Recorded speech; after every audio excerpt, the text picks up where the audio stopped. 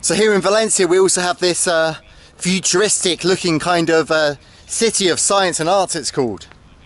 And that there is the Oceanarium, one of the attractions. I went there, the last time I went there was 2006 I think, during my school exchange here in Valencia, one of my first real encounters with proper Spanish culture. And we went to the other, so I'm just going to give you a quick tour of what they are.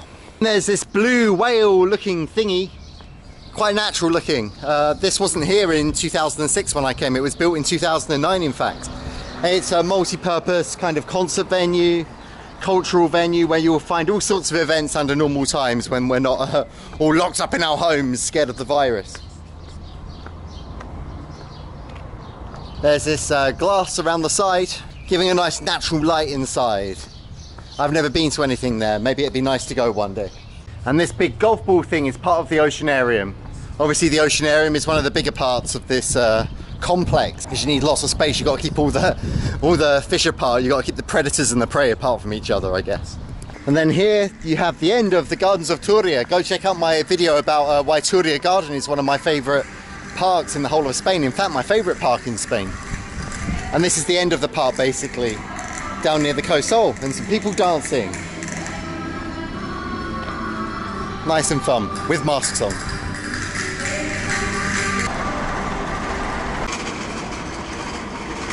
This one's the Science Museum. Nice memories of here. I don't remember much of the museum inside. I remember thinking that it was quite bare compared to the museums back home in London. But I have good memories of the friends I was with at the time. We were learning Spanish together in my Spanish class back at school. And we had a nice trip here. And I never thought back then that the next time I would come to this area would be during a pandemic and it would be a place for vaccinating people. And this structure here is the Umbracle.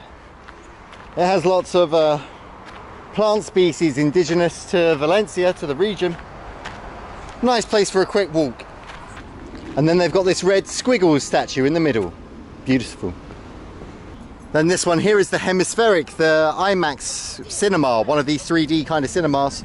I went in there back in 2006 as well, and they had this big projection up on a kind of sphere on the inside. And this one is the Palace of Arts, kind of like a fine arts museum, named after Queen Reina Sofia of Spain, of course. I've never been in there, maybe I'll go one day. What do you think of this architecture? Is it in keeping with a city like this? Is it nice to have this kind of futuristic stuff, or is it a bit naff?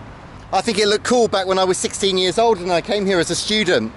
Now, it's not exactly what I want from a city. It feels a bit kind of false, a bit fake. But it's still interesting. I guess it attracts people to the region. And it's iconic to look at as well. When I look at this, I know it's Valencia, and I'm sure many of you do as well. Okay guys, from Valencia, take care. Look after yourselves. Sorry, you are YouTuber? I just met some new subscribers.